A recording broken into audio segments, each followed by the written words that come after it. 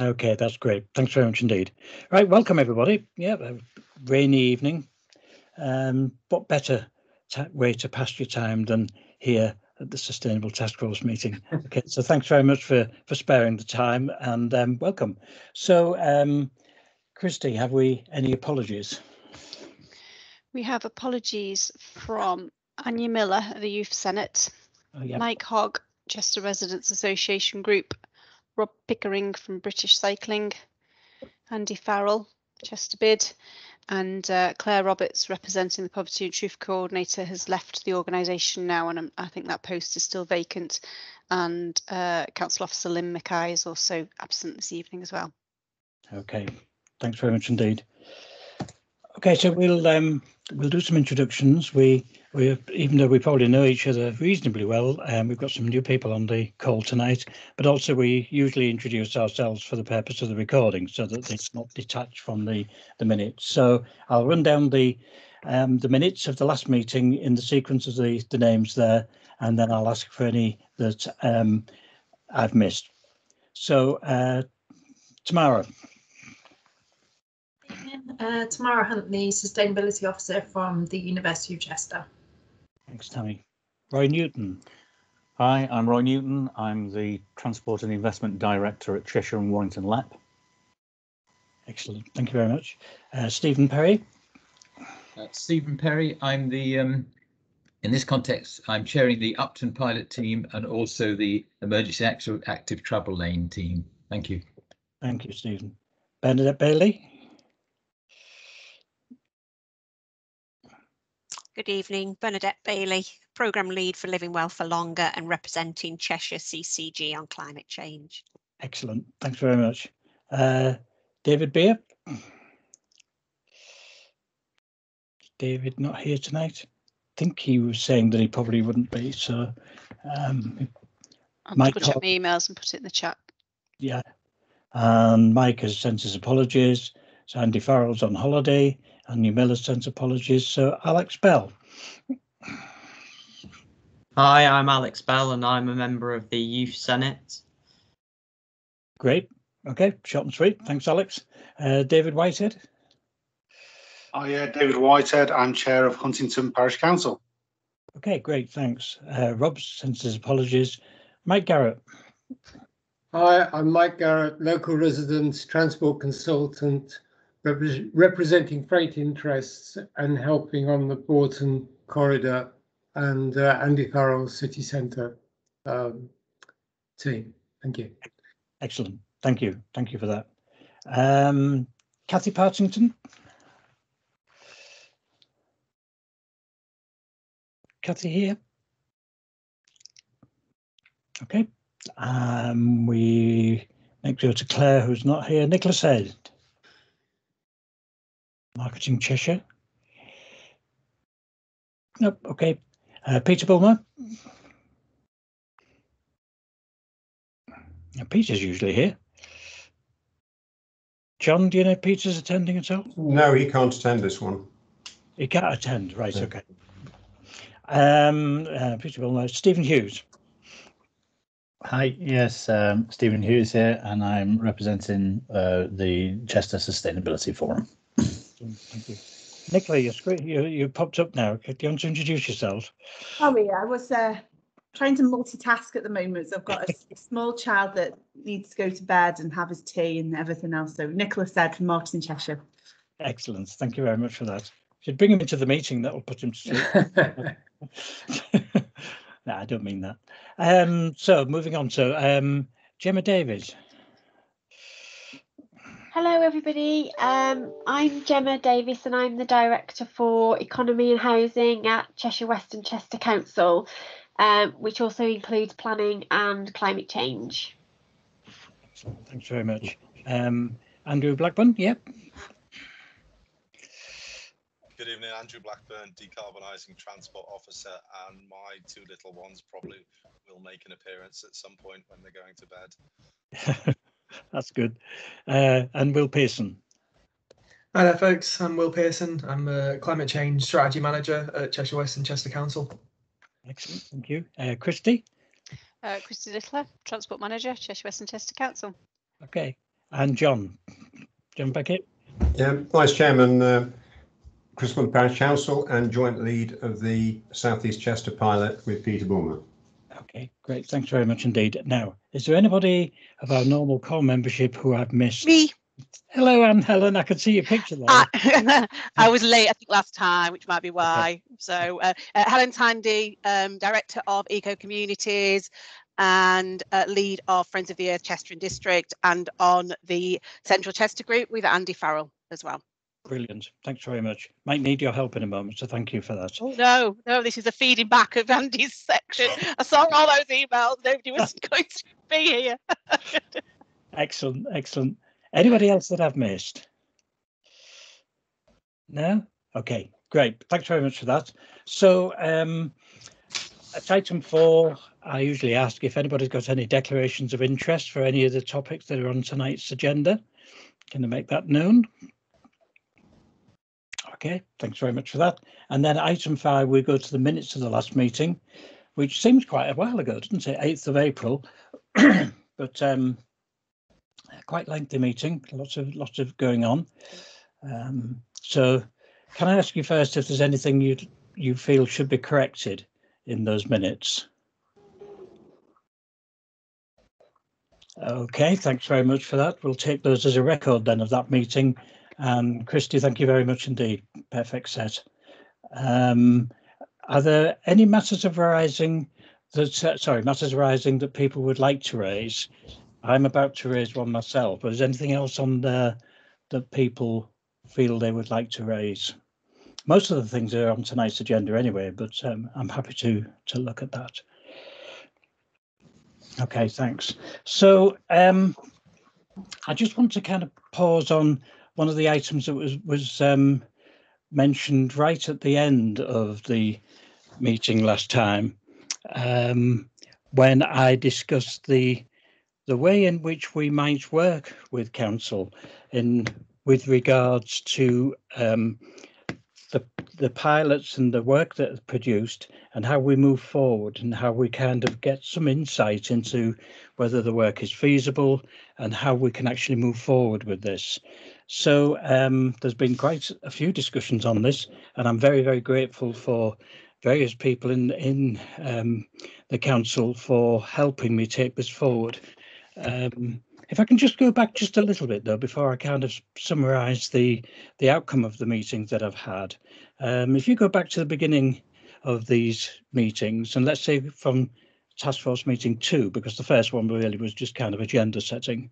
You remember in that meeting we had an open house and we divided up into 3 groups, and we asked for opinions from people of where they felt there were areas that we really needed to kind of look at with some reasonable haste. And out of that we took 4 pilot groups, and over the course of the next 2 meetings we set those pilot groups up with the people that you now know well in those, and they formed teams and they took those particular areas forward so that they could work on the suggestions that were coming forward. I think the thing that's been particularly impressing over the last few meetings where we've seen the outputs from these groups is the quality of the work that they're doing, and if you like, the urgency with which they're undertaking this particular project that they've got. And this could be whether it's the travel lanes project, and we've seen plenty of output from Stephen's group, or whether it's one of the other 4 pilots. They're all moving ahead quite quickly, and this inevitably brings the problem or the situation of what do we do then? Where do we go with the outputs of these particular pilot groups, and how do they get either proposed or even implemented? Where do we do that? How do we do that? So at the last meeting, I proposed the idea of what I called at the time an interface group, and I probably won't continue using that name, but that's the way I referred to it at the time.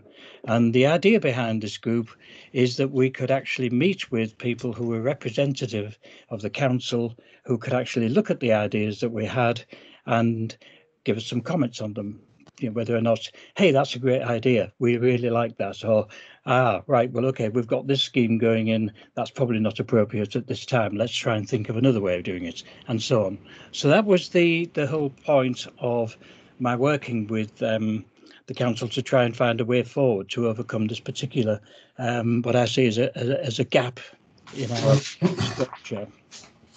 So I had a meeting with Charlie Seward, who is the Deputy Director of the Council, last week, I think it was, or week before, and very good meeting, excellent. And the outcome of that is that the Council are appointing Kevin Riley from WSP, who is going to act as that interface person between the Council and each of the pilot groups separately. And the point of that is to actually do more or less, as I suggested just a few moments ago, is actually to work with the groups and, if you like, bring the products up to scratch to see whether or not they can be presented and what the most appropriate way of funding is and how that actually goes forward from there. So I think that's a really good move. I think it's really going to help us and give us the confidence that our ideas are actually now going to be able to go a step further and be looked at. So I'm quite pleased with that. I'm very proud to be able to kind of present that to you now as a way forward for these. And I think at this point, I'd probably like to hand over to Gemma Davies, who's here representing Charlie Seward tonight and who can perhaps add a little bit of more detail to that. Thank you very much, Garfield. Yeah, I mean, as Garfield has set out, really, I think, you know, we recognised that we needed to fulfil and bring in that additional sort of resource and capacity to act as that sort of, as you described it, Garfield, that sort of interface, and to bring that sort of, I guess, technical sense checking and expertise really into the ideas and proposals that each of the pilot leads are and pilot groups are coming forward with. So the idea is very much that Kevin will work with you, and the first thing will be to obviously meet with both Garfield and each of the other pilot leads, which we would like to do over the next couple of weeks, really, if diaries allow. So Kevin is now sort of on board, if you like. Christy and I have got a catch up with him tomorrow, and he has worked with Chester before. He was involved in the first One City plan, and I think brings his experience and knowledge not only of Chester but elsewhere as well, which will hopefully be of benefit to the groups and to taking this forward. And I think, you know, without repeating what Garfield said, I think should be of value to help with that sort of deliverability, viability type conversations, and then being that, you know, interface to say, okay, where can these projects now go to deliver them. So myself and Charlie, Christy and Will, you know, will be very much still working with you, with Kevin, on that process really. So hopefully that is helpful as a bit more information. Like I say, I think the next key thing will be to meet with each of the groups, to be able to have those introductions and to start that relationship really and that work. And I think the other benefit then is obviously helping with that integration of the projects between the work streams, between the pilots, but also with the things that are going on as well within that sort of wider city centre transport and One City plan piece of work as well, that is sort of ongoing and obviously reviewing the One City plan at the moment. So yeah, hopefully that's helpful. Garfield is a bit more information, but if there's any questions or comments, happy to take those. Okay, thanks Gemma. And you feel that Kevin will be able to kind of reach out to all the various areas in the council that may need reaching to? Yeah, so that will be part of his remit, and obviously myself and Christy and others will support that as well. You know, he's very aware of the wide remit, if you like, that this sort of brings in, and that will absolutely be part of that role. Great. Okay, thank you. So, colleagues, before I go on to the second part of that item 6, are there any questions for either myself or for Gemma here at this point? So, Mike. Yeah, hi, thank you for that. Hi, Gemma. Just a clarification point, really. I just wondered how Kevin will relate to Mott MacDonald, given they're your sort of framework consultants on traffic matters. Yeah, so I mean, we have relationships with a number of consultants, and Kevin's very aware of the consultant teams that we have working on projects and on the framework at the moment. So we've spoken about that, and part of the role will need to be to coordinate and talk to other consultants. So, you know, I think having the clarity of Kevin's role alongside the remits of those other consultants has been, you know, fully explained, and you know, it was part of our role as well as officers of the council to make that work. Okay, thank you. Right, thanks very much. Any further questions? Okay, thanks. I think that that brings me on, if you like, to the second part of the that item 6, which is the terms of reference. And I think I briefly touched on this last time, that in my discussions with the council, it was made clear that the task force is a long-term structure and not a kind of an immediate task and finish group, which is fine, and I think we're all welcome that, because that gives us the chance to do some projects which take a little longer than the normal ones. But at the same time, there comes a time when you have to actually kind of say, well, is it doing its job? Is it actually reaching the benefits that we expected it to do? So I'm suggesting that at our anniversary, which is in November, we will have an appraisal, and we'll look at the projects that we have in hand and where they're up to and how they've got on, and the work of the task force, whether or not that needs to change, whether or not we need to bring in any other different dimensions in order to achieve what we're hoping to achieve. And in the terms of reference, I'd like to build that in. I'd also like to build in things like the re-election of a chair. You don't want me talking at you for years, do you? And other things which I think are part of a kind of standard agenda for an annual review of a particular body of work. So I'll be presenting those at the next meeting after discussions with the legal team at the council to make sure we say everything correctly and get it right. And I'd welcome comments from people either directly now or to me via email. I think you all know my email now, but you're more than welcome to send comments through to me so that we can incorporate those into a revision of the terms of reference, which will of course include this link and this kind of interface with the council is now part of the standard operating way that the task force runs. So, Stephen Hughes, yeah. Very sensible. Yeah, I like the idea a lot.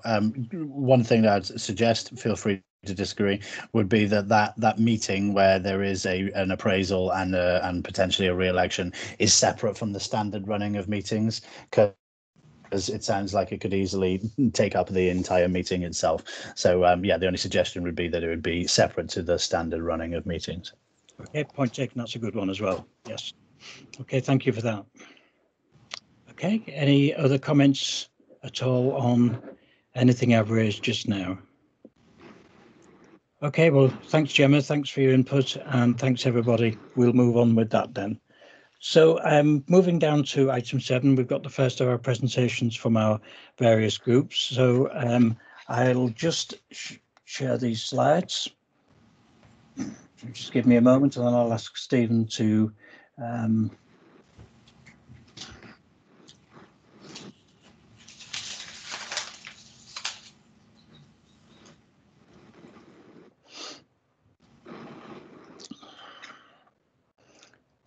And hang on a second, let's just get the slideshow underway. There we go. And right, Stephen. Thanks. If we just hold it on that slide for the moment. Thanks, Garfield. Well, good evening, everybody, and welcome to those people I don't know. But it's nice to see some new faces. Garfield referred to the November meeting and the December meeting when we had a very useful workshop. And then in the January meeting, most of the teams we're now working with are set up. And in particular, the team that I'm managing in this context, the Emergency Active Travel Lane Working Group, was set up. And it was commissioned to provide an independent review of the travel lanes, both in the Bourton area and on the Liverpool Road, and to come up with a recommendation to either retain, remove or adapt those travel lanes. And for those that haven't sort of been in this full process so far, since that date, the group that I manage has met every week for at least 2 hours. And for the first 3 or 4 weeks, we looked very critically at the travel lanes on both locations. And with quite a degree of concern and heartache, nonetheless, we came to the recommendation that they should be paused. And we're grateful that the council recognised that recommendation, and they were paused as from the beginning of March. We've continued, though, to collect data, to get external ideas, to review ideas. And at the last meeting in April, we presented a pretty detailed recommendation of our thoughts for changes and improvements that we felt would make a difference along the westbound lane from coming into the city. And we extended our thinking not just for the current traffic lanes as they've been painted on the ground, as it were, but looked at the full route from the Sainsbury's roundabout into the Bars roundabout, which we generally call the Bourton corridor. Now, at the some people may not have seen that presentation, but I'd happily send it round to anybody that hasn't. But it was a fairly detailed and I think quite a positively provocative set of recommendations. But we intentionally talked about creating space for a travel lane with no recommendation at this stage, whether that's a bus lane, a bus and cycle lane, a two-way cycle lane. We have views on that, but that's obviously something we'd like to discuss in more detail when the time is right. So if I move on to the next slide, please. What we're going to do today is fill in the next part of the conversation. And next slide, possibly. I know.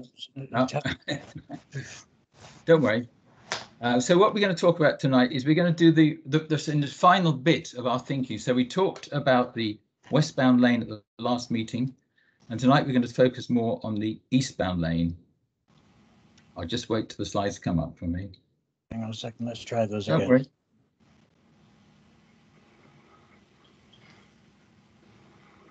Okay, I need to start that again. I'm not sure why these slides aren't coming up. Okay. Well, while I'm waiting, I just want to say I'm delighted with the news about Kevin Riley. It's a very positive move, so thank you for taking the initiatives, everybody involved. Myself and some others worked with Kevin in the creation of the local cycling and walking infrastructure plan. So he's not an entirely new face to us, so we welcome him into this process, and look forward to having an interface with him on that matter. How are we doing, Garfield? Are we? Hang on a second. I'm just going to my backup decks just to see. If something else to say is that we're delighted that Alex Bell joined our team in the last couple of weeks. Alex is here tonight as a member of the Youth Senate, and that's really nice to have somebody that brings down the average age considerably of our group. So welcome to Alex.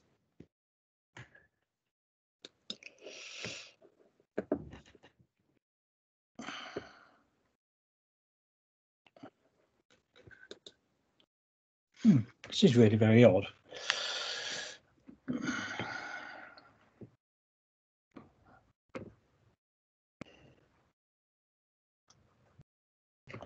I'm not sure why these aren't coming up. Just hang on a moment. They're on my screen, but they don't seem to be showing on yours, so I won't be a second. We've not had any problems over the previous 7 weeks, so I'm not quite sure what's up now. Let's try again.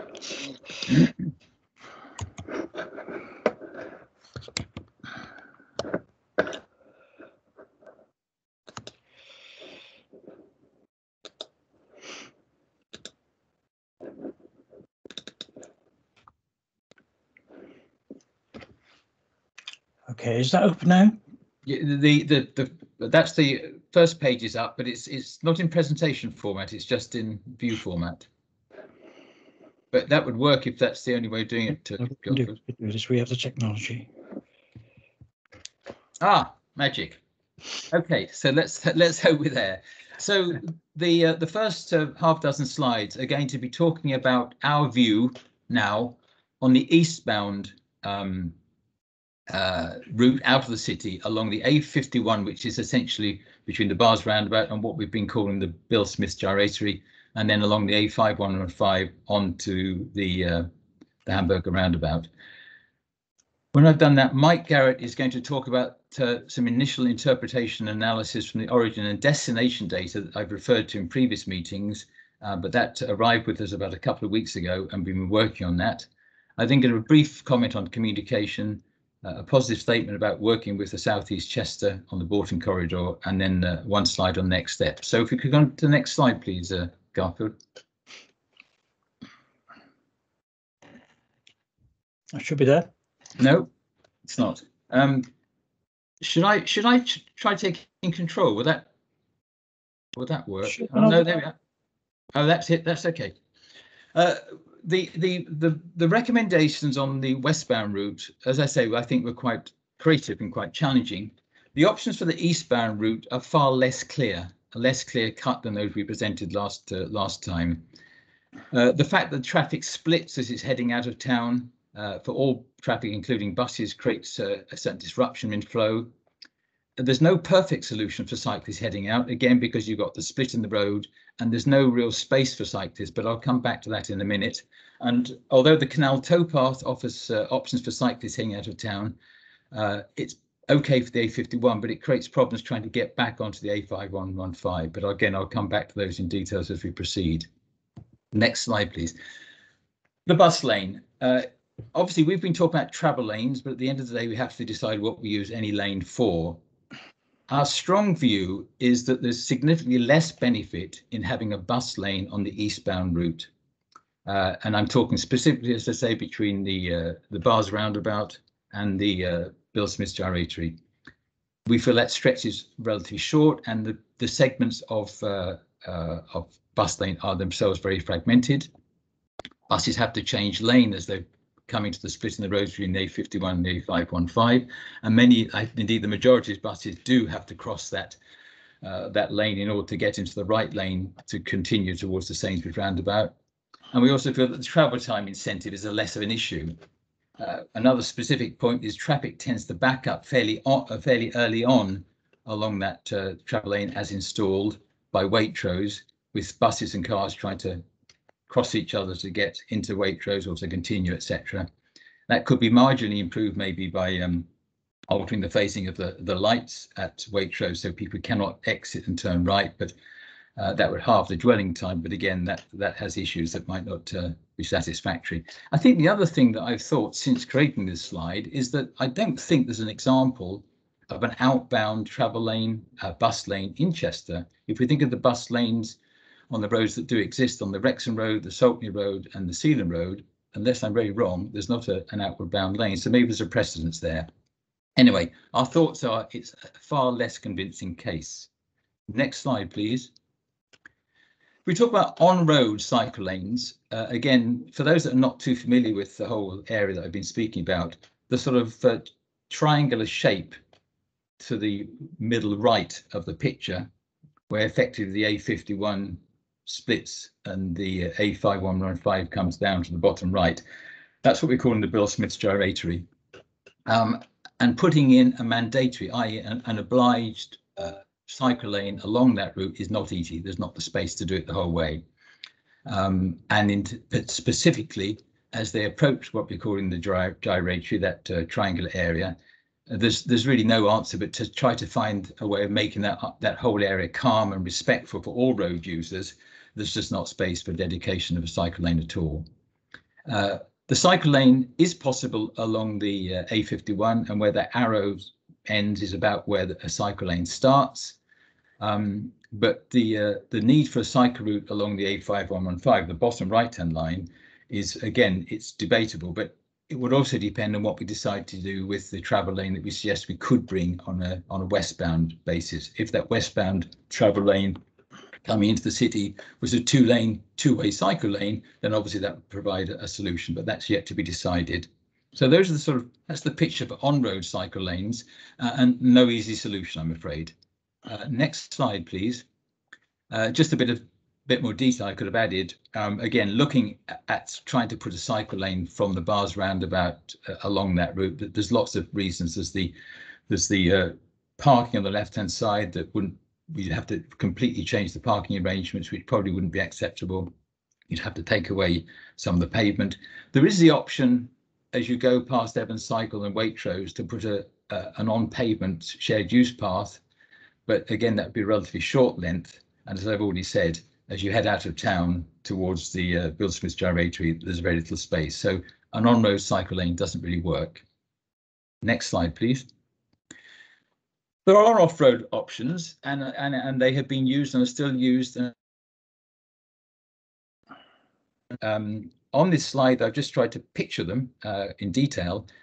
The red route, which obviously parallels with the green route for some way, the red route is actually the preferred route and the recommended route from the South East Chester team's analysis of cycle routes in their original work and indeed in their project work.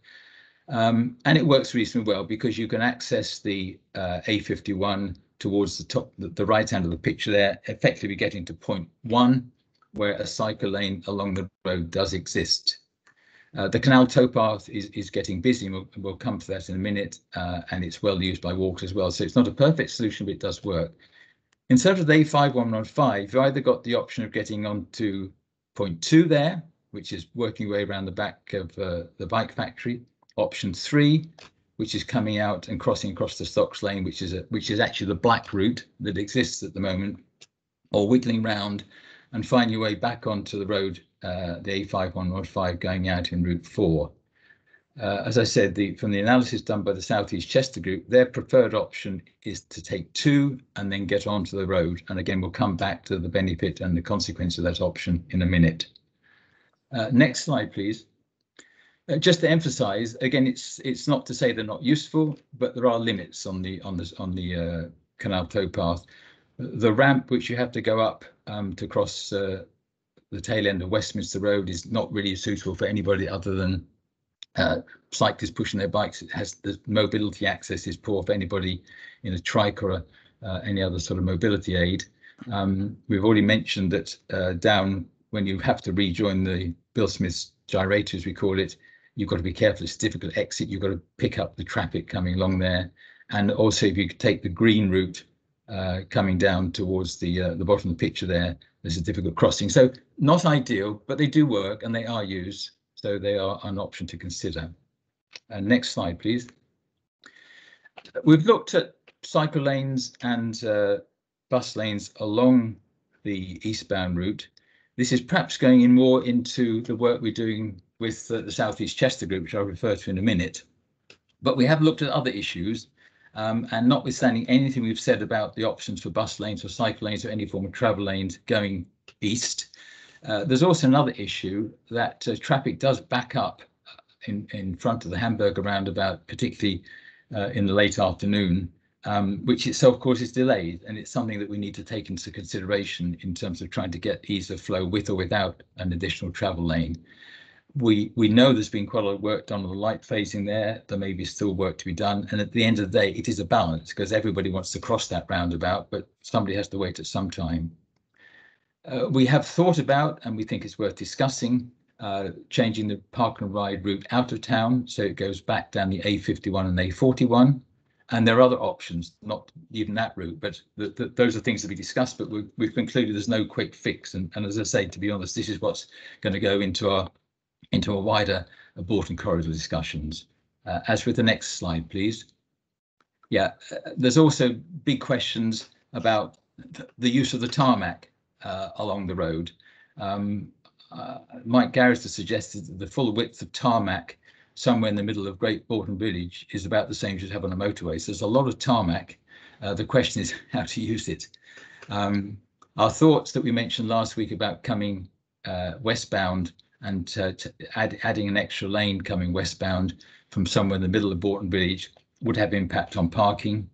There are issues about parking. We feel quite a lot of parking there is not by residents, it's by people parking and walking into town, but nonetheless, there are issues that we believe can be solved, but they're not simple.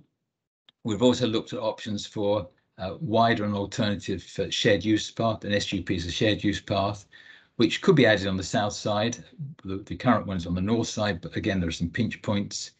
There are issues even today about people parking on those shared use paths, which causes a problem for everybody. As I said, there may be options to review cycle routes as you go across the Hamburger roundabout. We've talked a minute ago about possible bus routes going back, particularly the park and ride back along the A51 and not the 5115. We've even considered options for one-way routes, but those are perhaps further than we go at the moment.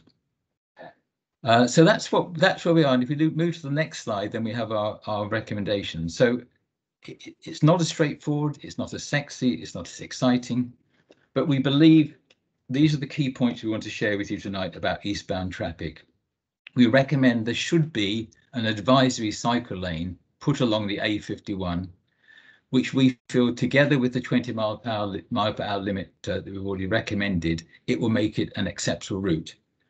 Not everybody agrees with me what I'm now going to say, but I think the current situation on the Grosvenor Bridge is about as good as we can get without changing the bridge or changing the traffic flow. And that's what we're talking about, a lane which is clearly marked, which cyclists can use, and cars are allowed to cross it if they want, but they're expected to respect any cyclists in that. As I say, my view, it works acceptably well, but not perfectly on the Grosvenor Bridge.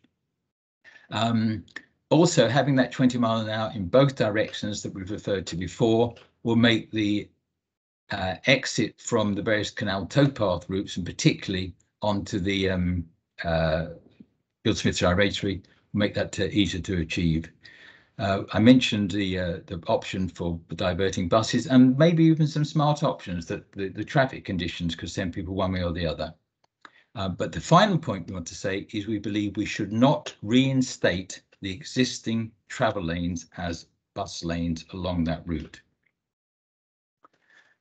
Okay, over to Mike now, please, for a little bit of discussion about origin and destination data.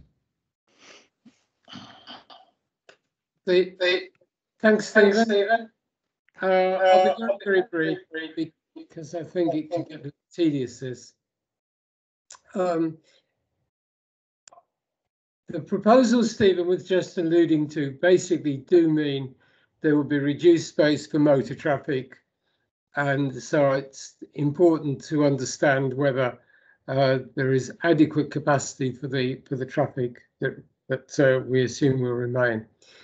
We're fortunate that the local authority had commissioned Mott MacDonald to produce an origin destination survey and a model to go with it in late 2019. So there was up-to-date data, or at least pre-pandemic data.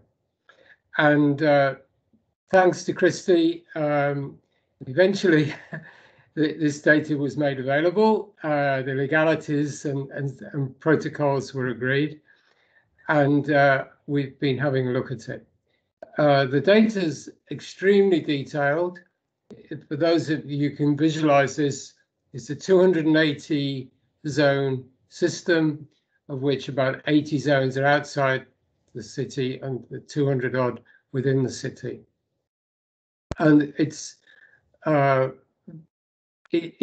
quite a handful, if you like, dealing with that amount of data. So we've made a start. Can I have the next slide, please? So this is a very brief summary of it, and I'll simply use words to explain what it means for the Bourton corridor. But it may be of use and interest to other people in the task force. So what we did was reduce the 280 zone system to a 30 by 30 zone system, which is easier to kind of get your head around. 8 external zones, basically the corridors or the gateways into the city, with 22 zones within it, And you can see in the bottom right-hand corner, but I'm afraid it's a bit small, a summary of the traffics that survey shows comes into the city. For example, of the 90-odd thousand trips in the Quack area overall, there's about 10,000 are entering the city from elsewhere. There's about 7,000 in the AM peak hour, this is, leaving the city, and about 8,500 movements within the city. Something like 3,000 trips going into the central area, of which 1,800 are actually from outside the city, outside the ring road anyway. So gives you some idea of the kind of volumes of traffic which have to be handled. And what we've done is we've taken that data and looked at what that means for the Bourton corridor. So the next slide, please. So the very briefly, we think our proposals can be supported by the numbers. That is the volumes of traffic, the origins and destinations to the local detailed zones as such that they can be handled despite reducing the amount of road space. And fundamentally, I suppose, I look forward to discussing this with Kevin Riley at a more detailed level. Thank you.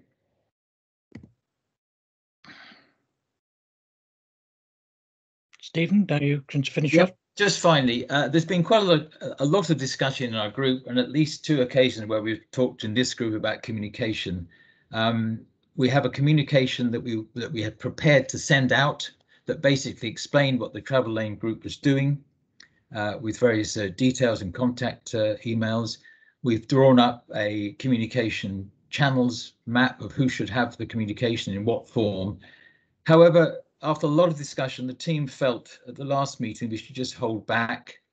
We feel that it's more appropriate to work on this communication alongside the local authority in order to make sure that whatever reaction we get, especially in the light of the fairly difficult reaction that we had when the lanes first went in, that although, as I say, we're ready to communicate, we felt it's best to do something alongside the local authority, and I hope that will be a decision that you'll support. Next slide, please. I've referred to this with some of the points made earlier. I just want to emphasize that we, in a sense, as a group, as already indicated, we started down with the paints on the ground between the Bars roundabout and the Bill Smith gyratory. We crept eastward as we began to realize that we felt there was a bigger issue to look at a longer route for travel lanes, and those that haven't seen it, but the westbound travel lane recommendations start in the middle of Bourton and go all the way to the Bars roundabout. We overlap with our friends from Southeast Chester, and now, independent of our work on specifically on the travel lanes, we're sharing our knowledge and our expertise and working closely with our friends in Southeast Chester to develop a longer term and more challenging opportunity to do something along the full Bourton corridor. Finally, next steps. Yep, there's a lot of data behind what Mike said, and just to emphasize what he said, we feel it fully supports our fairly radical recommendations on westbound traffic and suggests that some of the things we're talking about in terms of controlling right turns and things are feasible. We also feel that it gives information that will allow us to look at things like one-way systems or changing, encouraging people to go down different routes into and out of the city. And we also feel it will help our friends in other work groups looking at travel and traffic flows in their area. However, we feel that this needs to be developed alongside Kevin or the local authority, not in isolation, because it's quite complicated, and we believe they should be doing that with us. We also feel that certainly in the next 2 or 3 weeks, we'd like to meet with, as we said in the note here, with senior councillors and senior officers. That might now be with Kevin, But I do think, quite generally, there's some political issues here, especially around the 20-mile-an-hour recommendations we made and some of the other issues. But whatever the process is, I think we are, in a sense, at the end of our initial phase of work. We've got sorry about this. We've got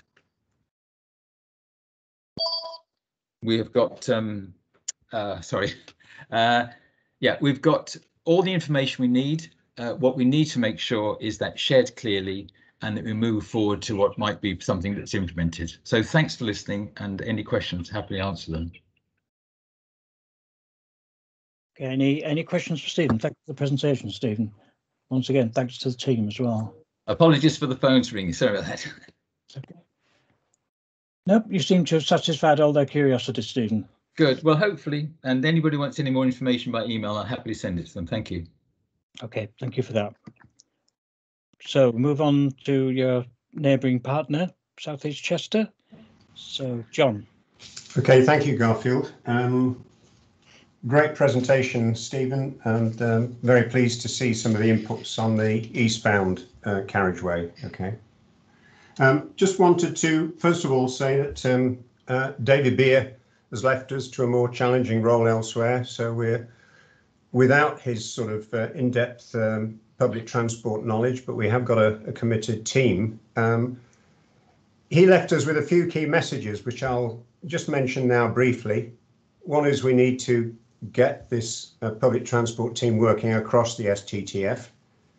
We do need to have some feedback on the bus service review group within CWAC, and we need to get a plan for enhanced partnerships with operators. And I think David was saying he discovered that we needed to actually provide the national bus strategy needs on our service improvement request by the end of October. So there's a few key tasks there that are important. Moving on to the work that Stephen referred to that we're working together on, we have developed a brief for Planet. The starting date for the work with Planet will actually be mainly driven by the work that Stephen and Mike are doing, and we've agreed that we would wait until they'd reached the point where we would make a start. But we've actually put in a request for approval of a sum of money which will provide for a professional input and visualisation of the South East Chester cycling plans, and I'll remind you those are the cycling plans for Great Bourton, Huntington, Waverton, Littleton and Christleton. They'll actually produce regeneration options for Bourton, and what they will need before they start that is some clarity on what we're proposing for the travel lanes. I'm going to say something now about Christleton, because the work in Christleton started well before the STTF. What's interesting about it, though, is that there's quite a few read-across messages for the work that we are proposing to do on this slide. Okay, so I'm just going to put up one more slide, please, Garfield. This is a slide that Planet had produced. Doesn't sort of reproduce too well because we had a technology problem between us, me and Garfield, but I think it's good enough.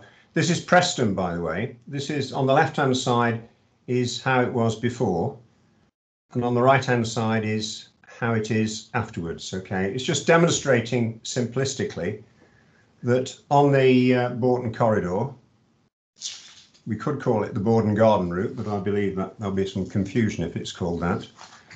We can actually present something to the community which is complete and that provides a beneficial outcome for businesses, provides a beneficial outcome for pedestrians, and provides the sort of space that people will want to use. We've had quite a few comments actually in South East Chester that just putting a cycle lane in and painting it green or whatever won't actually get us the traction we need and the number of cyclists we'd like to use the route. We actually need to make this a totally different feel. Okay, so I'm going to say something about feel next when I talk about Christleton, because you will see what that means for Christleton, and it does read across directly into the work that we're suggesting goes in place along the Bourton corridor.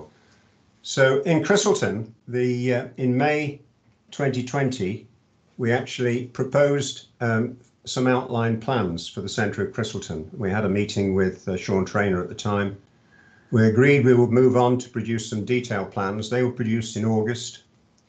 In September, those plans were submitted for highways review and safety audit, conservation and landscaping. We got as far as actually talking to a contractor from an implementation point of view, and we've got some good feedback there. And we've just completed a consultation in the village, and we put out 1,000 booklets, 32-page booklets, a detailed explanation of what we were doing and why we were doing it. And we got an 83% approval, which is a good result. The important thing, though, about that is it takes a year, okay? The proposals were designed to encourage Christleton residents and high school parents to cycle and walk. There are still 300 parents a day who bring their children into the middle of the village and drop their children off. And if you say that's 300 in, 300 out, and then in the afternoon 300 in and 300 out, you're talking about a very large number of movements. In addition to that, we've actually got a large cut-through traffic between the A41 and the A51. You might imagine that Christleton, for people who live in it, 100 or 200 houses in the centre, might be seen as a village. It's actually seen as a route through for commuters. And half of the traffic that goes through Christleton is cut-through traffic, literally half of it. One of the main reasons is queuing at the St. Camp Hamburger Junction. And as a result, in the middle of the village, we end up with, in a typical 4-day period, 83 pavement mountings. These are cars and large vehicles going up onto pavements, which children are on. We've got cyclists in the road. We've got waves of cyclists. I talked about that last week. And we get 18 complete gridlocks.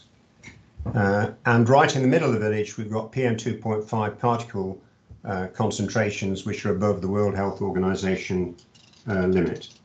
So these proposals, which if you could just take it to the next slide, please. This briefly just shows you Christleton.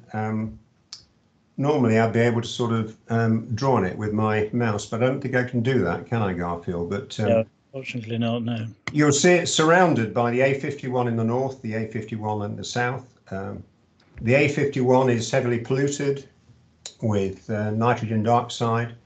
Levels are higher than 91% of the concentrations in the Chester Air Quality Management Area, which is peculiar. In other words, it's generally worse than the Chester Air Quality Management Area, but it isn't an air quality management area.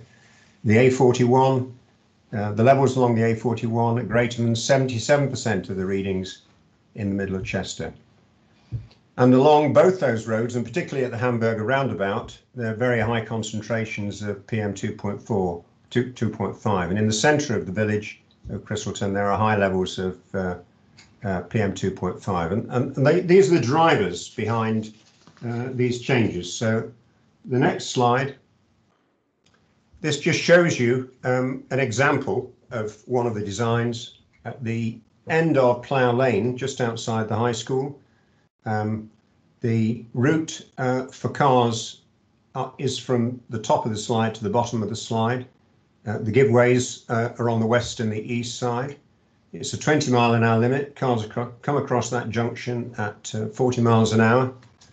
Average speed on Routbridge Road is 29 miles an hour. And the proposal that Planet have produced is for ramps from each of the road up onto this junction. Be a no priority junction. It will create uncertainty for drivers. Drivers will slow down. And to the bottom of the drawing, you'll see the start of Routbridge Road. And at the moment, that's a key route to school. It's a park and stride route to school. Some parents do actually drop their children off on the periphery of the village, and they do walk down there. But in the mornings and in the afternoons, there are waves of cyclists, waves of pedestrians and cars, and no footpath, and therefore this design provides for a footpath. Next slide. This is a picture of what it would look like. This is a sort of a measure of the design. So moving on to the next slide, this is the centre of the village. Difficult to see, I think, but basically the centre of the village will again be a paved area. There'll be ramps up onto the paved area.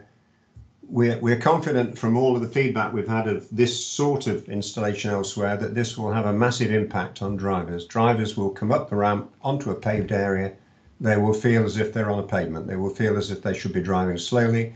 They will know they shouldn't be there unless they need to be there. It will reduce the cut-through traffic.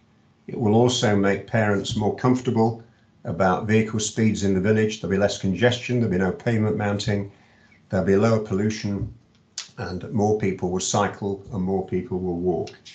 And basically that's the last slide. So my next task is to engage with CWAC on these designs, and pleased to see that Andrew Blackburn's in the audience, because I'm starting with Andrew Blackburn. As Sean Trainer, who was working with me throughout this process in Christleton, told me about Andrew Blackburn coming, and he said one of the first persons you should meet is Andrew. So I'm looking forward to meeting you this week, Andrew. So any questions? Alex, yes. Yeah. Have you been able to consult Christleton High School on these plans and the students within the school? Yeah, we've actually worked with the chair of the governors and the headmaster. I'll be briefing the headmaster this week. It's one of the questions I'm going to ask him. One of the members of this group last month actually talked to me after the meeting, and we agreed there'd be some sort of engagement process. So I've got to talk to Darren Jones about that. Thank you. Okay, thanks, Alex. Any more questions for John? Another very detailed presentation, John. Thank you. Nope. Okay, well, as usual, all these slides are available if you need the details afterwards, or you can get in touch with John, who will be very happy, I know, to send you more details on that. So thanks again. So moving to the next pilot group, which is the city centre one. Now, Andy Farrell is normally the lead on this. He's asked me to send you a message saying he's on holiday. He's not in a Greek island, which he would really prefer to be at the moment. He's on the north coast of Anglesey. So he's probably getting the same kind of weather we're getting at the moment. So I hope he's relaxing, and we'll see him at the next meeting. But he's done a great deal of work with his team, and I know we have members of the team on the call tonight. He's just asked me to present these couple of slides. I don't really have any in-depth information on these, but I'm very happy to try and answer any as best I can. As you know, he took his particular pilot group and further subdivided it into those 6 groups that you can see at the top, and each of those has been working really quite in detail, and I've seen the output from some of these groups, and it's amazing. It really is a very high quality indeed. And as you can see at the bottom there, Andy's approach is slightly different from the other pilot groups. What he's doing here is making what's called a toolkit. He's looking at what you need in order to be able to establish certain protocols within the city, by looking at other examples around the world and looking at the basic components you need when designing something that needs to be put in place. So without a particular focus of a point in mind. And then the idea is that when that point comes up to be looked at, you can work through the toolkit and apply those particular steps of logic to the situation you have in front of you. And I think that's a really neat way of tackling the problem that was set him. So he's worked on this with his teams on each of those 6 areas. And I think when he gets come back from holiday nice and refreshed, he'll be working on those and producing a final report. So I expect that he will probably be the first of our pilot groups to submit their findings. So you can see for each of the groups there, and I'm not going to read through these, you can do that yourself, but you can see that each of the groups there has actually indicated the progress they're making at the moment. And particularly like the city centre living subgroup, and it said there it's been very active and developed some initial thinking revision for the city centre and how smart mobility can help deliver this. I think that's a really fascinating area. And we've all seen the way in which the ginger scooters have taken off, and various other aspects of people moving around the town getting, how can I put it, up to date and modern. And I think this will really make a difference. Plus the new housing, which is going up in the city centre as well. So I think that's a particular area of delight, really. And the next steps for his group are the paper that I was mentioning a few moments ago, and a framework for how you apply this particular toolkit to Chester, with a focus on the city centre, and a paper outlining the vision for the city centre living. And then both of these are what's called thought leadership papers, which will go to the One City plan, and then put forward to the council in full. So that's I think is a great piece of work. I don't know if there's anybody else on the call tonight would like to kind of highlight any of the areas. If we maybe move back to that slide, is anybody here? I've got Tammy or Tandy or anybody else who'd like to comment at all? Nicola. Yeah, I wasn't able to make the last group meeting, but in previous discussions, the bit that I've been focusing on is the looking at smart apps and what's been done elsewhere in the world and in terms of technology. And it was just a point really, because on Friday I had a meeting with Transport for the North, who were doing a consultation with destinations across the North about how transport can work better for the visitor economy.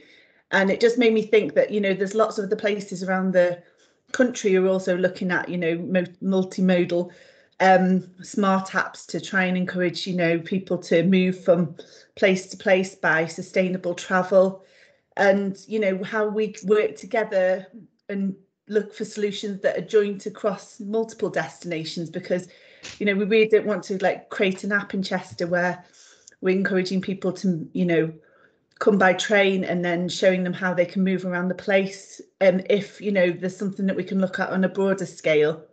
So it's an additional thought really from that meeting that I had about basically just not, duplicating across the country, and where lots of people will be looking for sort of smart solutions and seeing if we can work together on technology. Yeah, absolutely. Absolutely. That's music to my ears. You'll hear a little bit more from me in the final project about the Ellesmere Port area, but people will know that I'm very keen on the idea of people being able to get on a train, say in Ellesmere Port, go to Delamere, do some walking and cycling around, get on a bus, jump there, move back onto a train in Chester, go back out there using a single app, where they can do cross-modal transport ticketing.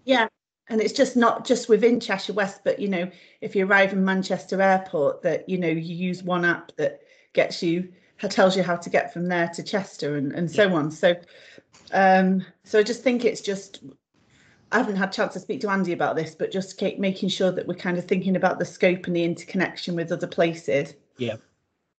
Yeah, and it also comes into play with the Rural Mobility Fund, which I'll be talking about in a moment as well, on a slightly lesser scale, but the same kind of principle. Thanks, Nicola. Anybody else from Andy's team want to give a quick update? Roy?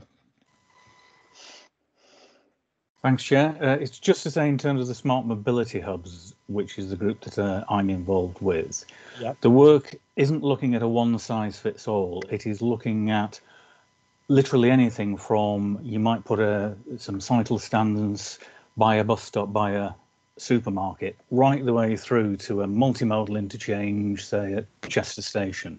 So it's looking at what's sensible where and how you might link those into the corridor work that's being done, which we've heard of earlier, so that you get a true multimodal interchange, but what's relevant to the local area. Yeah, absolutely. Yes, thank you for that, Roy. I mean, one thing that is emerging from these pilots is this commonality of need, isn't it, across the different areas? Yeah, and I think that's really been a strong point. And if we can harness that and channel them together to make a single kind of product across the borough, that would be really good. Thank you, Roy. Anybody else? Okay, that's great. So I mentioned that one. So I think we're up to possibly my favourite set of slides because of the pink and blue optimism that these slides always seem to yield. So I think Sue is going to talk to these tonight. Sue? Yes, indeed. Thank you, Garfield. So I'm Sue Stanley from the Love Your Upton team, which is how we've named the Upton pilot. If I could have the next slide, please. So we're giving you a progress across a number of fronts tonight. I'll give you more detail on each of the first four, The last three are more for information. So I will talk about the bid that we've submitted to the Climate Emergency Fund, which we're now awaiting feedback on. We'll talk about cycling mapping, which has kicked off for Upton. There's a meeting we had with Stagecoach. So we met with their regional MD and commercial director, and we specifically asked them a lot of questions about Upton, but we thought there could be a lot of interest in there for other people who are looking at buses. And living streets for walking. So we're looking at moving ahead on that front as well. So I'll talk about each of those. To let you know, on the highways front, the traffic management front, so Doug Jenkins, who was a part of our team, has now stepped down from the pilot team, but his traffic management expertise is still available to the pilot group. So we look forward to continuing to work with Doug in a new way in the future. He'll be carrying on with community speed watch, 20's plenty, and parking issues around Upton. So I think he's got a lot on his plate. On the active travel lane for Upton along the A5116, we've agreed not to move forward on working on that at the moment. We agreed this with Councillor Karen Shaw, and until we've met with the Highways Group to understand the rationale for the actual Upton travel lane along the A516. So we are pausing that work ourselves at the moment. And then the last point, to let you know that we've begun to work with the Parish Council. We made a first presentation to the Upton Assembly this month, the annual parish meeting, which was well received. So if I move on to the next slide, please, Garfield. So this is our bid for feasibility funding. So we thought this was a real opportunity to apply for something that would help us move forward across the whole of Upton and covering a number of fronts on which we wish to work to encourage active travel. We've called it the Upton Triangle because of if you notice, the A5116 and the A41 form a sort of triangle with the southern boundary of Upton Newton. There's a bit of Upton on either side of those triangle areas, and we're going to be looking at the whole area. But I think the triangle is particularly important because of the potential cut-throughs, which we believe happen quite a bit between the A5116 and the A41. So people viewing Upton as a through route in the same way that was just talked about for Christleton. So we're looking at, in this project, to identify relatively low cost and straightforward traffic management and engineering measures that would actually significantly respond to the climate emergency and can be implemented fairly quickly, but also simultaneously meet the wishes of the Upton community, and in particular so that people will feel that it's safe to get out on your bike and to walk around Upton. And at the moment we know that lots and lots of people believe it's not safe because of the volume and speed of traffic. So we want to do in parallel those two aspects within Upton in order to come up with targeted measures that can be implemented quite quickly. So we're looking for feasibility funding to get this costed business case for it and measurable carbon savings. And we hope that by doing this, we could come out with a blueprint for a process that could be applied to other neighbourhoods. So we're looking at being pioneers really in this sort of area. Next slide, please. Just to remind ourselves of the climate emergency response plan for Cheshire West, the work done by Anthesis for Cheshire West said that transport currently contributes 19% of carbon emissions. That's excluding agriculture, forestry, land use and so on, but it's a high proportion. And the climate emergency response plan requires it by 2025, which is only 4 to 5 years away, 4.5 years away now, a 25% reduction in car travel across Cheshire West, and actually an increase to use of public transport to 18% from less than 10%.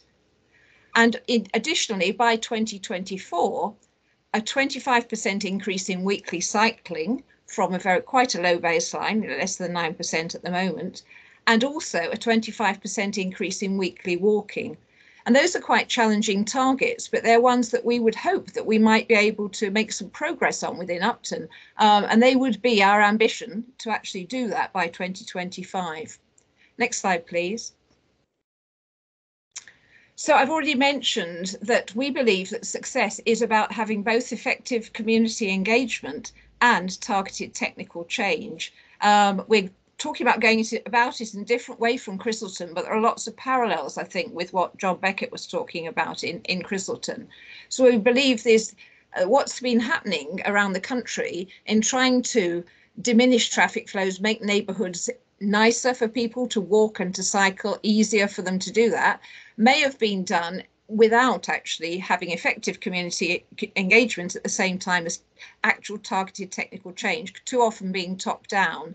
So what we're looking at is on the ground local conversations, and we want this to be done in parallel and not by producing something that's a recommendation and then getting a survey feedback. We want to actually talk to people around shops and schools about what it is that's preventing active travel at the moment, as well as a technical measurement of what's going wrong. So the picture at the bottom, 20 is plenty, you're potentially extending 20-mile-per-hour speed limits. There's an example of children and parents trying to cross a busy interchange in the middle of Upton coming home from school. So we believe there are these sort of relatively straightforward interventions, if they're properly targeted, if they're what people want, will actually make a difference in Upton. And as well as this project that we are proposing for funding, we will have a number of ongoing initiatives around car speed, reducing car speed, increasing walking and cycling around Upton to start to raise people's awareness about that in parallel with all the other work. And that will be about some of the next slides, which I'll be telling you about. If we could move to the next one, please. So number 2, cycling mapping has now started around Upton, following the same process that's been carried out in the South East Chester Parish's work, and which is currently also being carried out in Hoole. The outcome to be a map identifying key destinations and desire lines for people to cycle, recommendations for changes and improvements to encourage cycling, which I think a number of people here are already aware of that sort of work.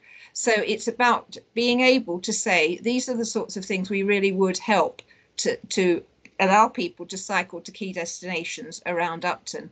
We're also checking that out with regard to walking at the same time, where there's the opportunity to do that.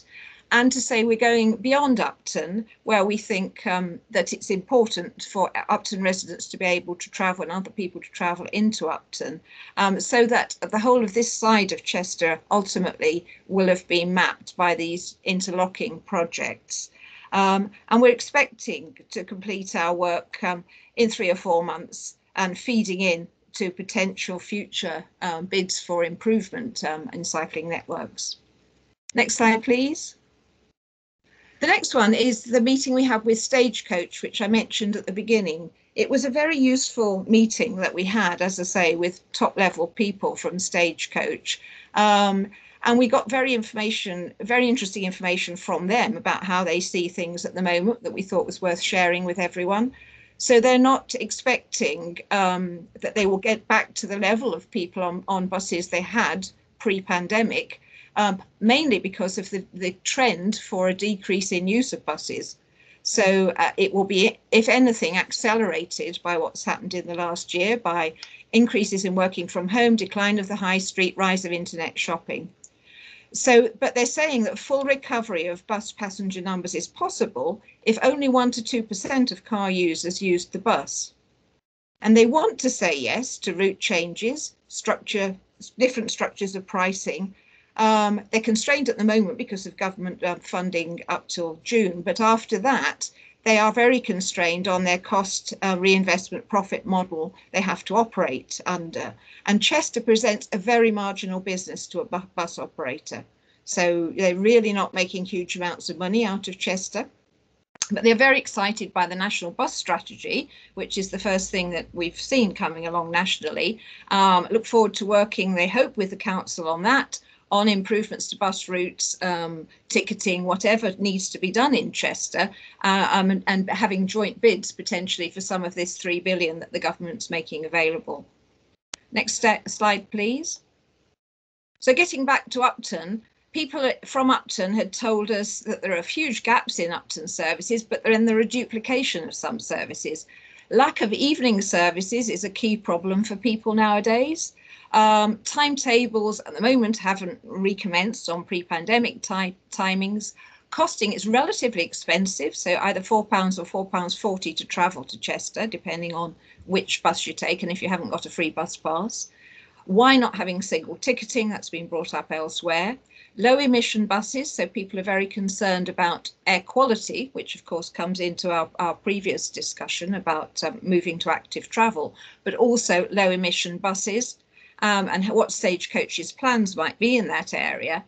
And then how do they evaluate the need for a service and what inputs would they actually be interested in from a local community? Next slide, please. Oh dear, was it jammed? It's jammed again, yeah. Oh dear. Well, I hope you will. Oh, you've got it. There, you got it. So just a few highlights. I mean, any questions or follow up afterwards, please, if there are any specific things that are not mentioned, because I can't go through everything tonight. But they say there is very limited budget for them to do local consultations, so they rarely actually do that. And particularly, they don't do much at the moment beyond people who are using the buses and talking to them. But they have done a national survey and you know, in the last year, and why do car users not choose the bus? And interestingly, they found that there were 20% who said, you'll never, ever get me out of my car.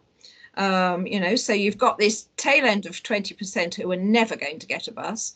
I think you've potentially got another 20% at the top end who probably don't need much encouragement.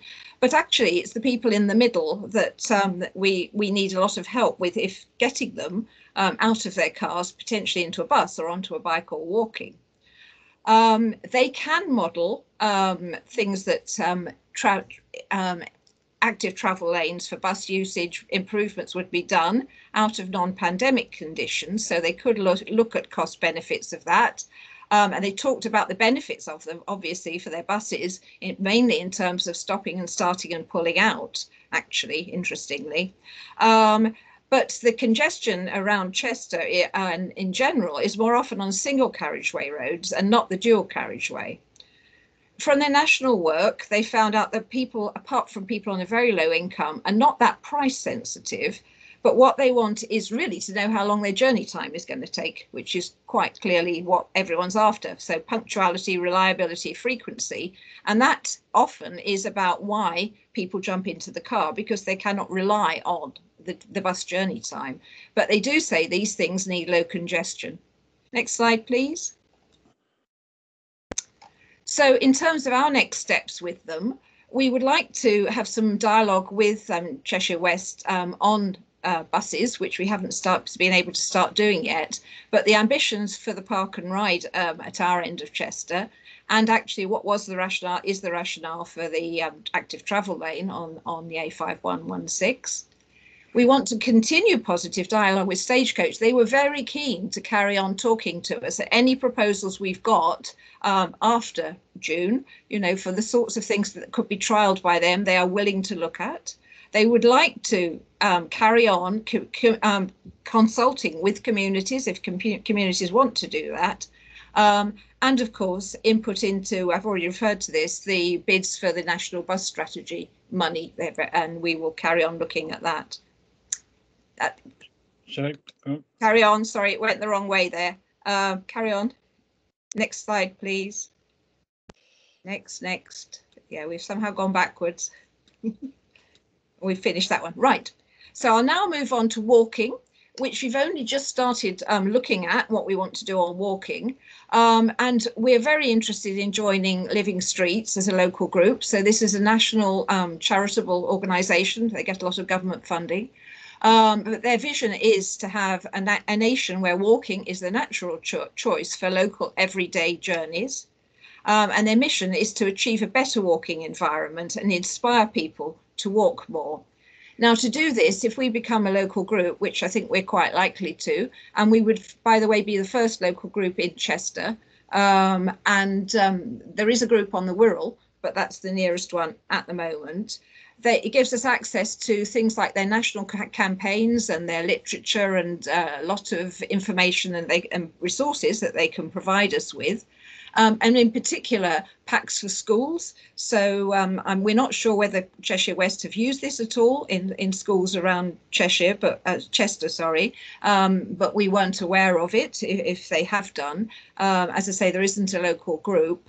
And potentially anyone in the Chester area could join our local group if they wanted to. We are likely to focus on schools in the first instance because we're seeing that as an important area in Upton. It was mentioned the 300 car journeys to Christleton High School every day. I think we're probably in the same sort of league with Upton High School as well. And in addition, we have all our primary schools. We have our special educational needs school as well, with a lot of transport moving around Upton for the schools at the moment. So that's the sort of idea we've got and where we are starting to work on the walking front. Next slide, please. I've almost finished, you'll be pleased to hear. So we've now structured our team. So at the top, you can see community feedback and engagement, feedback and engagement. So with the community, with obviously this team and Cheshire West, and also with the parish council. So those are what we're seeing as our major communication channels and two-way channels of communication and engagement. Work streams we've divided into our one on highways and traffic management, public transport, cycling and walking, keeping it very simple, but those we see as the main areas we have to influence with regard to active travel. We've got a lead person and a second person for each of those areas. Owing to Doug moving aside and still there as a consultant to us, we are looking for someone to head up our work on traffic management at highways. So if anyone knows of anyone with any knowledge, expertise in that area, particularly if they know about Upton or an Upton resident, we'll be very pleased to hear from them. Next slide, please. And then finally, the dimension that goes across that slide, so the gaps in the middle were left there for a purpose on each of our projects. We have key interfaces with some very important organisations around Upton. So we already have a link with the Countess of Chester, the hospital, and their plans for future travel, with the zoo, with Kathy, with schools, and we are developing our links with schools, local businesses, which we're about to start. We haven't started working with our businesses as yet. And of course, Doug as traffic management, key interface on that front. And that is pretty much it for now. So thank you very much. We'll move to the next slide. And if there are any questions, I'm very sorry about the phone. I turned my mobile off and I forgot the landline. So thank you, Sue. Questions for Sue? Very good presentation. Thank you. A few applause coming up there. That's nice to see. So there's a few things in there. Did you know that this was Walking Month? Yes, we did. We hadn't quite got started as a local walking group, or I'm sure we would have been in on that. We have tried to publicise it on our community Facebook page. Yes. Yeah. So I just thought that was good. I don't know who invents these, things. It's Walking Month, or it's this month, or it's that month. But anyway, it's Walking Month.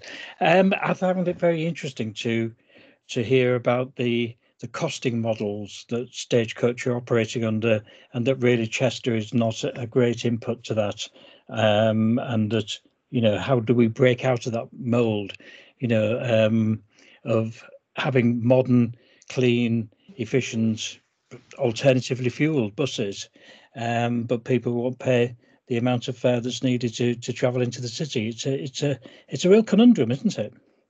I think it is, and that we were contrasting Upton with, say, Blacon, and of course we've got a different demographic structure, a different number of features which make different areas more attractive to them in running frequent buses and so on. But if we believe if we can get more people in Upton, rather than it being a declining trend because there are no evening buses, it becomes circular. People are actually demanding this, and we can trial a few things in Upton that we might get people moving more in that direction. Yes, definitely. Okay, a couple of questions come in. John Beckett. Sue, that was fantastic. I enjoyed that. Okay, just a couple of points.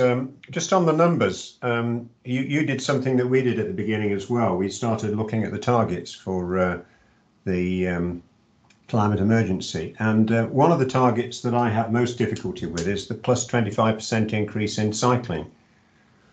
The way I see it at the moment, and I'd be interested in comments from others, if you just take a sort of a piece of road and allocate a bit of road space and say that's a cycle lane, you might get a 25 or 30% increase in cycling. If on the other hand, you actually change the atmosphere of the road completely, change the way people see the destination, all the evidence indicates that the increase can be 200 or 300%. Okay, so I'll just suggest you raise your eyes a little.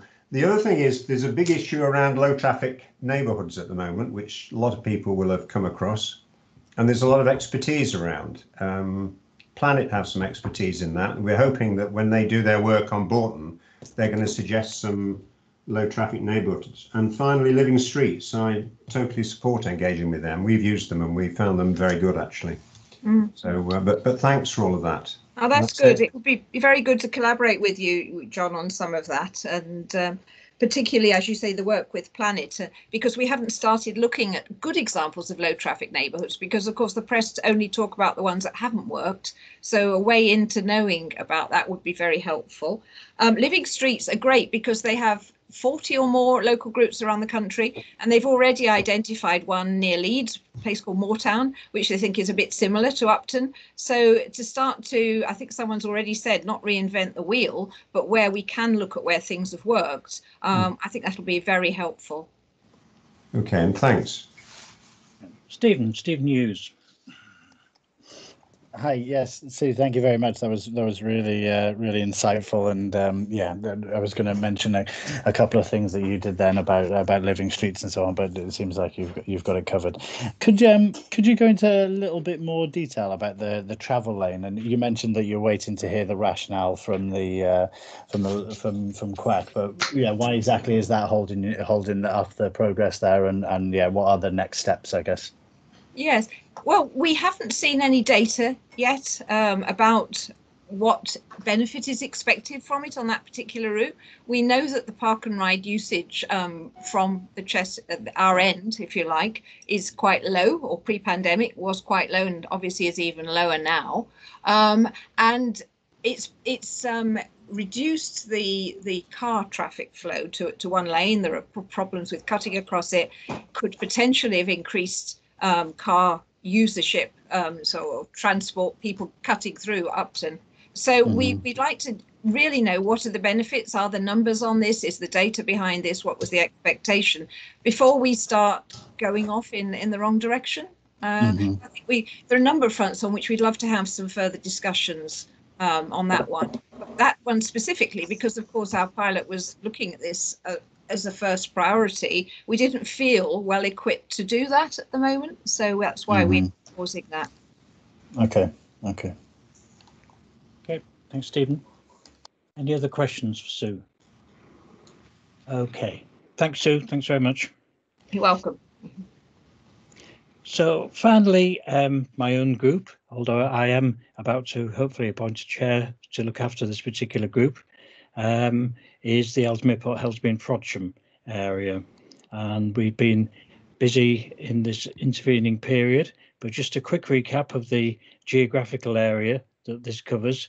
This is a particular area of interest to me. For 8 years, I was based at Thornton Science Park, the University of Chester, as Dean. So I worked with companies around this area and ran in the hills and cycled in these hills relentlessly over those periods, and I came to love it very much and respect, if you like, the challenge and the potential of this area. And colleagues will probably know that this particular industrial area to the north of the M56 here is moving very rapidly towards renewable energy status of a very high nature. And we also have HyNet based over here as well, which has just been awarded over £70 million in developing hydrogen transfer techniques through the pipe network there. So there's a huge amount going on in this area. We also have a very large area in Ellesmere Port of potential employment prospects. Plus we have a rural area here, which is the complete opposite end of things, which is beautiful, very beautiful indeed, but very, very remote. There's very few bus services run through here. A lot of sparse population pockets where transport is a challenge.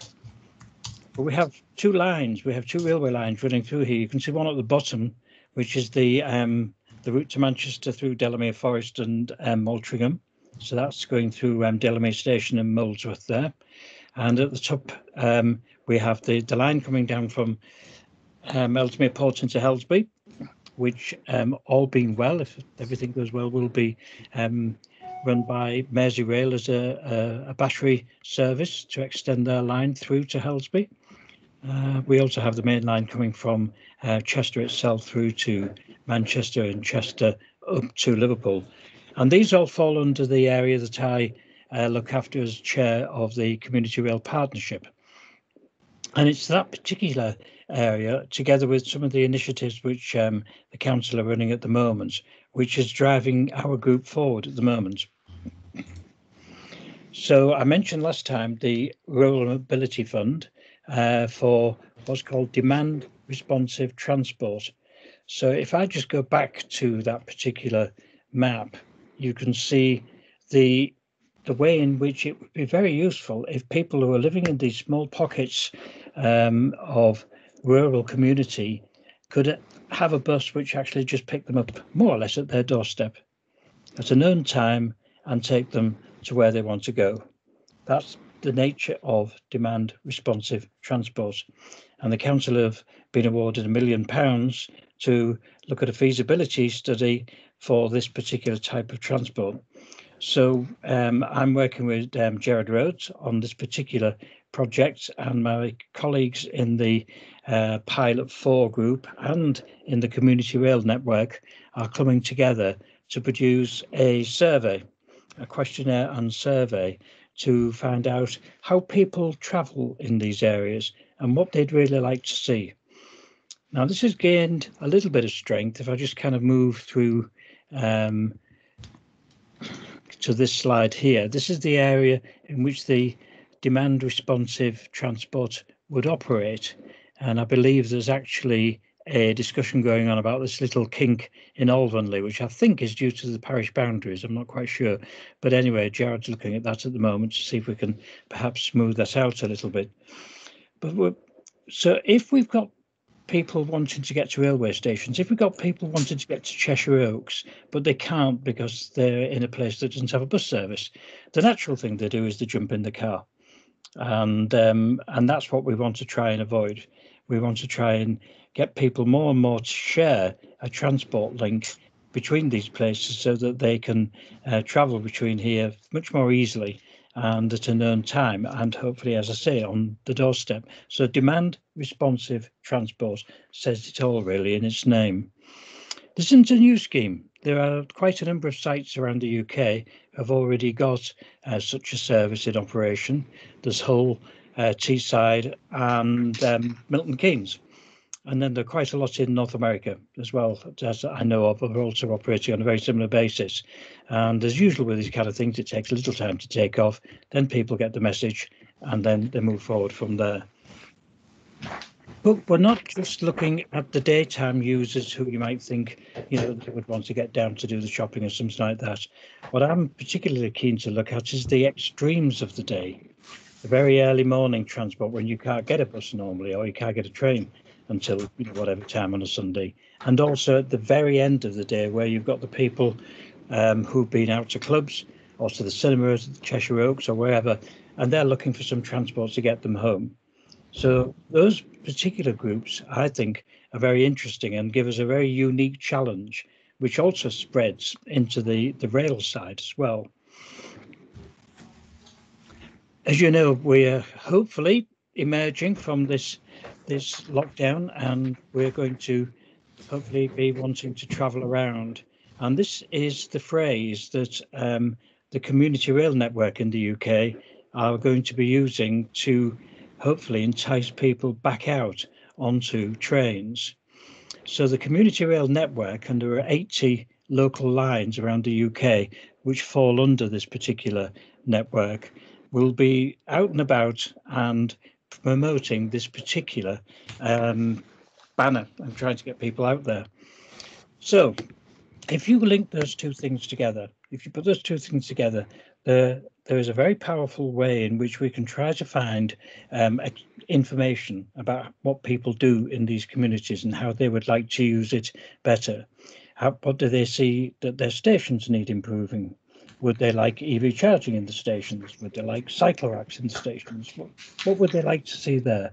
How would they like to get there? What's their preferred transport? How would they respond to demand responsive transport and so on?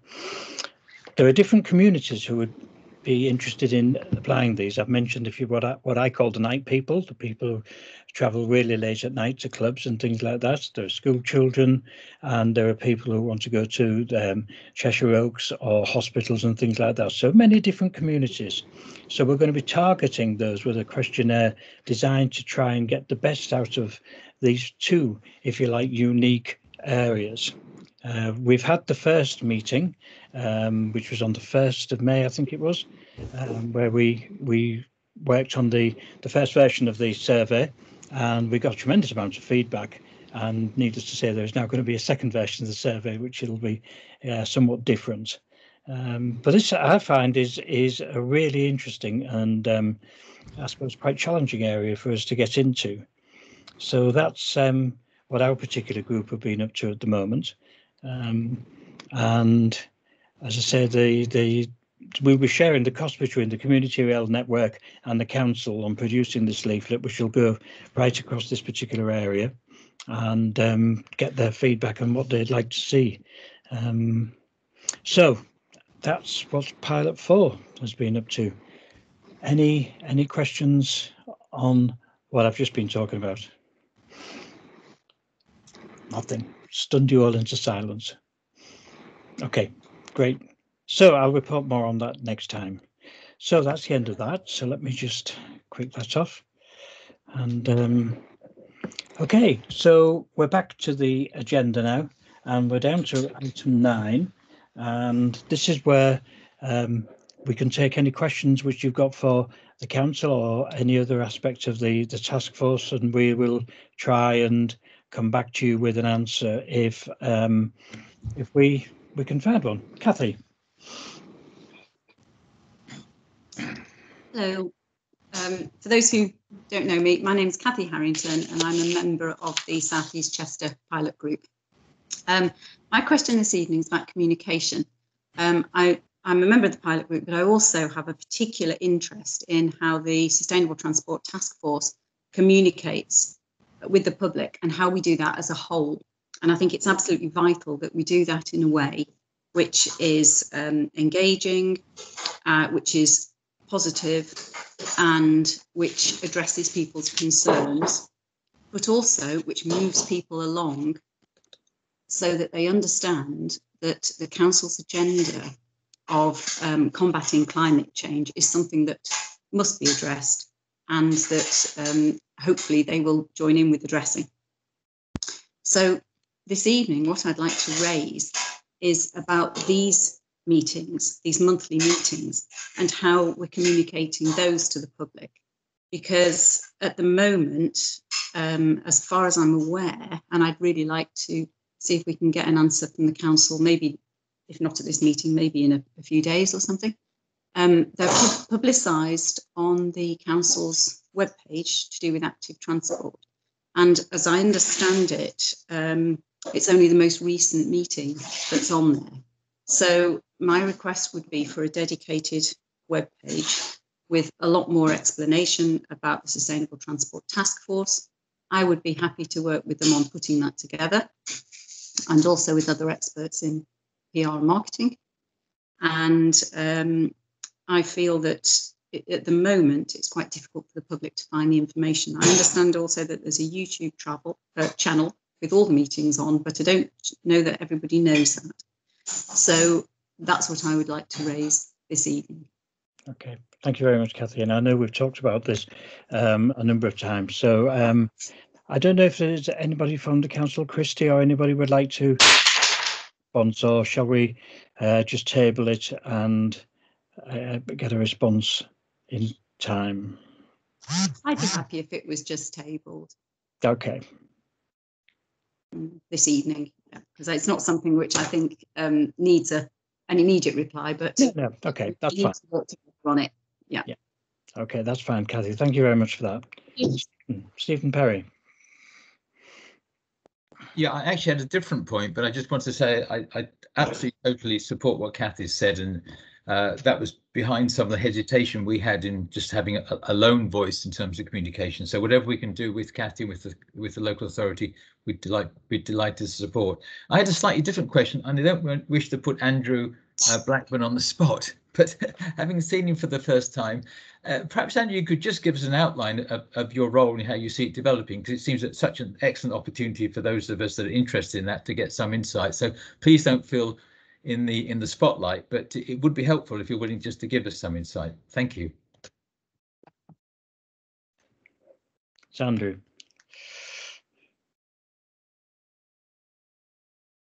I think you might be muted. I've got a double mute system just to so I don't put my foot in it. So firstly, thank you for inviting me. Secondly, very impressed by the presentations. Thirdly, to answer the question, I'm still finding my feet. You know, hopefully it's not a wishy-washy answer. Taking on board all the various things that are happening, as you might appreciate, we've got the different groups tonight. You know. As individual parties coming together, and then I've got my other bits that I do. Today I was in EV meetings, was actually in a welcome to the council meeting. I'm that fresh and green this morning. So, you know, my role is a response to the climate change and, you know, the agendas that you're seeking actions on. As to what my, you know, to put words on my day-to-day and outputs and other kind of corporate agendas, I couldn't really say at the moment, other than my job description, and I'm finding my feet. And hopefully that doesn't sound ominous. Simply, I wouldn't want to say I'm doing X, Y, and Z when actually I'm doing A, B, C, and X, Y, and Z, or not doing Z. Well, I'd just like to say you're very welcome, Andrew, and I wish you all the whatever support we can give you, it's there for the asking or for the taking. Thank you. No, thank you very much. I will most certainly take you, probably all the groups, up on their offers of further understanding, further information, you know, and further collaboration. So yeah, I look forward to, you know, the forwards and onwards. Indeed. Yes. Thank you. Thank you, Andrew. John Beckett. Garfield, I was intrigued and pleased to hear some of the things you were talking about in reference to public transport services, and it flagged up a thought that I did discuss with David Beer shortly before he went, and that's the issue of whether we should be collecting data on public transport needs right across the CWAC area. And if you look at the sort of things that he says we need to be doing, and if you look at it, rate it in importance, public transport, in terms of its impact on the climate emergency, it's the single most important thing we're doing. We've lost our lead individual, David Beer, and we're working in your area, which is terrific, but I'm aware that there's no work in Southeast Chester. We haven't actually gone out to our populations in all of the parishes to say, what do you perceive public transport improvements need to be, and how on earth can we put a national bus strategy needs together by October if we haven't got something like that? So I say to myself, I wonder whether we should be doing it right across CWAC now. I think an initial answer to you, John, is that the Rural Mobility Fund is funding this particular survey along with the Community Rail Network, which covers that particular area. So in other words, they're both geographically bound, yes, by the funding that they're receiving. So that's the first answer. But I mean, if the information that we're getting from the survey is good quality, and we found that it is useful. I think we'll extend it. I think the council will be very sensible in extending that to other uses, regardless of whether it's funded by RMF awards. But initially we have to do that because that's where it's funded for. The costs are not very large, you know. For 1,000 people, it might just cost £200 really to mail shot everybody in Christleton. Yeah. And you'd give them an online survey and we'd find out, and you could do that right across the CWAC area. So to just leave you with that thought. Okay. No, well, I think that's a good thought, and hopefully this trial will give us whether or not the questions we've been asking are the right ones. Okay, thank you. Thanks, John. Alex. I was just wondering, is the Walk, Ride, Thrive consultation the council carried out in the summer being used by the subgroups? Oh, I don't know. I don't know that at all. Does anybody present have any information on that? Okay, I'll take that as a tabled question then, Alex. Andrew, you got anything there? No. No, okay, you just popped up on my screen. I wondered if you were going to say something. Okay, I'll take that as a tabled question then, Alex. And sorry, Garfield, I was going to add just to my previous wish you want to. I have a meeting regarding the Walk, Thrive, Ride next week to get to the bottom of it and you know, to understand a bit more about it. So unfortunately, no more to add, but hopefully the next meeting there will be information. Okay, that's great. Thanks. We'll have a note of that, so we will come back to these questions at the next meeting. Okay, thank you. Mike Garrett. Yeah, Barry, just back to what John was talking about there about data. There is a bias here, isn't there?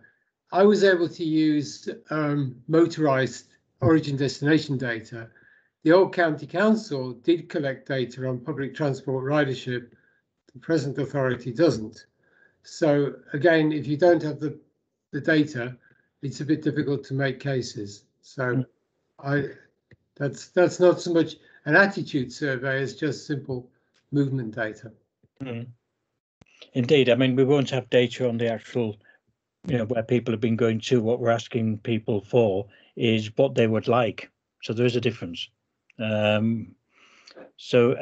Oh, there is a difference, I know, but without that basic data, you don't know where to start from. Well, we're going to ask the whole area of what they want to do with their particular forms of transport. So I think that's the area that we're starting with. Christy. I was just going to round off a few points, I guess, really.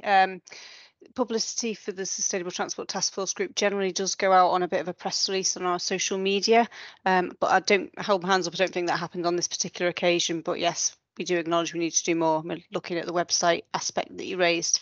In terms of bus usage and surveys, I think as part of the national bus strategy, obviously the government's quite keen that we undertake bus service improvement plans, and I think, you know, as part of that process we will need to do some wider consultation as a borough as a whole. So I'm wondering whether that's an authority ask as well, rather than, you know, maybe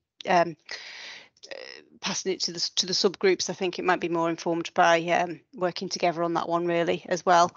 And the last point about the data, then we just monitor the services that we fund at this point in time. So we've only got 7% of the network that's commercial, but over 93% is run by the operators, and the data they hold is their own.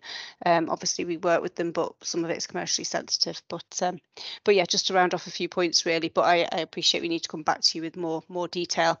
And then I'm thinking also in respect of the question to Andrew about, you know, the work areas, I think it's probably prudent in the revision of the terms of reference, if there's you know, periodically, not to take away from the work that the subgroups are doing, but whether it's worth the council, you know, giving you an update on some of the projects that have been completed, whether they're active travel or whatever, that kind of can update you on what we're doing as well, because I think it's probably just a one-way street at the moment, isn't it, really? So that was it, really. Yeah, thanks, Christy. I think that would be very useful. Yeah. Mike, is that a fresh hand? Or? Yeah, just very briefly, Christy, the meeting we had with Stagecoach suggested they would be prepared to share data. Oh, that's good. That's something to cheer about. So thank you. and they don't want thousands and thousands and thousands of pounds in order to do so. They just want us to get on their buses, that's all. Yeah, well, yes, I would agree with that. Okay, thank you very much indeed. No further questions. So we're down to item 10, any other business. I've had nothing notified to me and I have none of my own. So we'll move on to closing the meeting. I just want to point out something which it kind of struck me as I went through the various slides this evening. There must be something like 50 people engaged across these projects. Probably a little more, actually, if you take Andy Farrell's subgroups that break down his own group. I think there must be probably 50 or 60 people working on these particular pilot studies at the moment. And they're all quite, I would say, intense and committed and enthusiastic. That's a huge volunteer pool. And I think my message really at the end of this to my council colleagues is there's a pool of people here who are willing to work on these particular projects. So by working together, we can actually make and get the best out of them and get the best out of the projects and do exactly what the STTF says on the tin. So that's my hope. So thank you everybody for sparing the time tonight, and I wish you all well. Thank you. Bye-bye. Thank you. Thanks, everyone. Bye. Thank you. Appreciate that. Bye. Bye. Bye. Thank you, everyone. Bye now. Bye, everybody.